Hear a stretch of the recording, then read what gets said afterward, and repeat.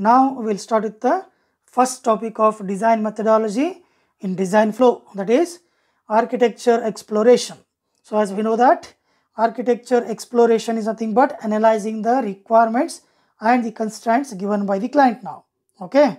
So now the term architecture exploration, so alternatively can be defined as design space exploration. Okay. Refers to the task of abstract modeling and analysis of candidate designs. Here the abstract modeling is nothing but it is a way of learning the skills and the behavior by indirect observation of others, whereas analysis of candidate designs means so different architectures need to be analyzed given by the candidate.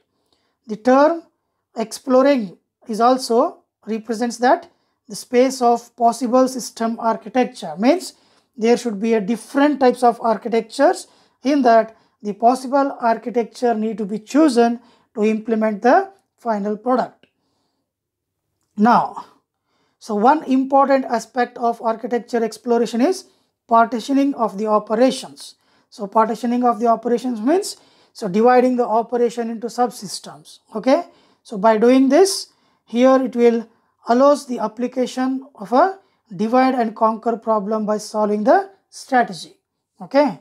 So then when working at the abstract level of architecture exploration, this is important, the components need not be physical parts of the system. Nothing but we have to implement the architecture using any specific tools like CAD tools. So we should not implement directly using physical parts. Otherwise, it will increase the final end product cost of the design. Okay. So instead that we can think of logical partitioning. So logical partitioning helps us to implement the design using any software tool.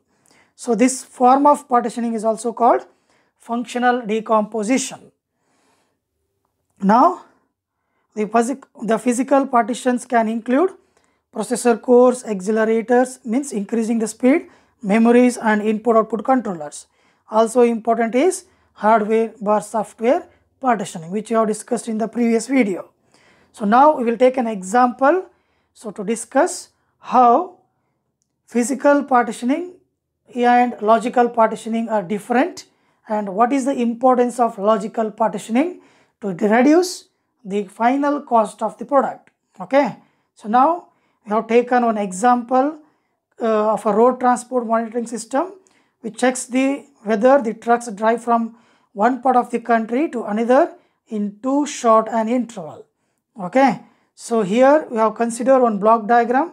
So in this block diagram, this top level of the block diagram represents the logical partitioning and this bottom level represents the physical partitioning.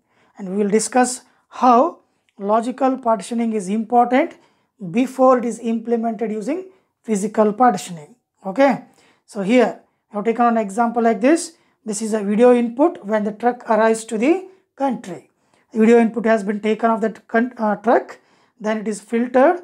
Filtering is nothing but removing the noises present in that video.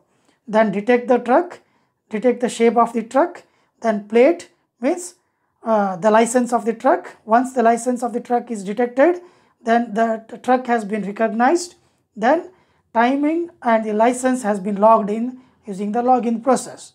This is controlled by the network interference. Okay. Then these all operations are controlled by the system. Here the diagnostic and maintenance team will be there to maintain all these operations. So this is what logical partitioning before implemented using physical parts. Okay. It requires zero cost to implement this. So what we need here is any software tool like CAD tools. Okay.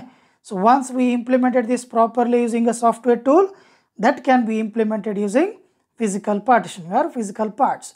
Same thing, video input, video filter, edge detector, shape detector, only the plate has been replaced by the bus bridge, means few changes need to be done here, so that logical partitioning is little bit different from the physical partitioning. Okay. So bus bridge plays an important role of plate recognition. Processor core performs the operation of system control. Memories are used here to store the information. So network interference to provide the internet facility to the system. Okay. So this is about how logical partitioning is important before it is implemented in the physical partitioning. Okay, so this is what explained in this given brief. Just go through that, you will understand. Okay, so this is about architecture exploration. So if you have any doubts, you can contact me. Thank you.